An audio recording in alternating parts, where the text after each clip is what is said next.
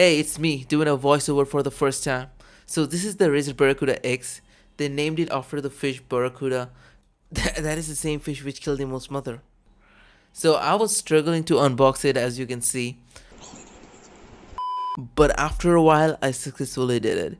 And here is the user manual which everyone loves to read.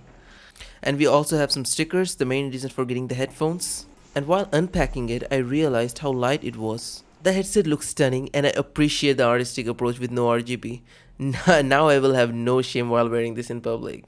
We also have some accessories like this mic, which I'm never gonna use. And we also have USB-A to USB-C for charging. And a USB-C to a USB-A extension cable.